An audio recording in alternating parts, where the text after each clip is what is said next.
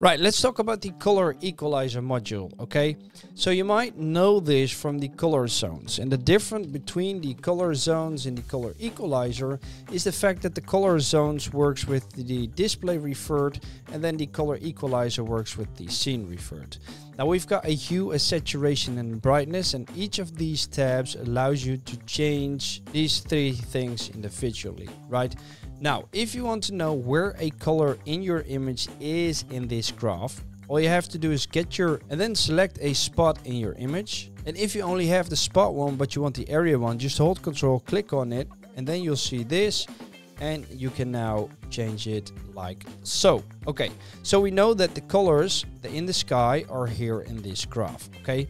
But we see these dots and they don't align with this line. But you can change that by switching the node placement to the left or to the right to make sure that they match up perfectly. Now, if you drag this upwards, you see that the sky is now changing color to the pinkish. And if you drag it downwards, it becomes green. Now, when is this useful? This is useful when you're working on an image that you want to color grade, or you want to give it a film grade, for instance. And as said before, you can not only change the hue, but you can change the saturation as well. So you can increase that, and you can change the brightness to make it even more bright. Now this looks horrible, so let me just double click to reset it. Now since I'm editing this, I figured I'd tell you something else as well. You see that not only the sky is being affected, but the entire image, and obviously you can change that by using different types of masks. If I get 10 comments down below, I'll make a dedicated video on masks.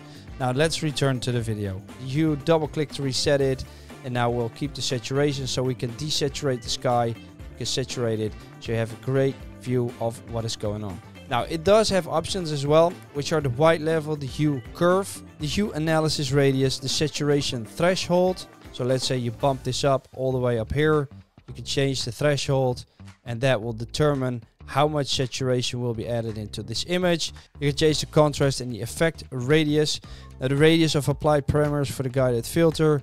Contrast, it will increase the favor sharp transitions between saturations, leading to high contrast, or decrease for smoother transitions. Now all of this has to be read from here because the documentation isn't ready just yet. If you want to know what the saturation threshold is, it's to decrease it to allow chances in area with low chromatically, increase to restrict changes to higher chromaticity, and increases contrast and avoids brightness changes in low chromaticity areas. There we go.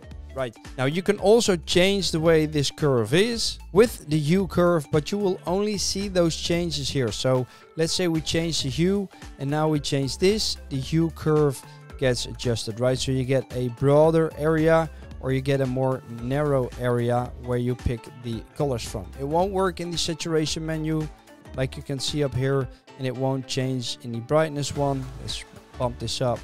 It doesn't work there as well. So it only works in the hue tab. Right, let me know what your most favorite way to use this module is, and maybe I'll apply it in the next image. See you guys next time. Cheers.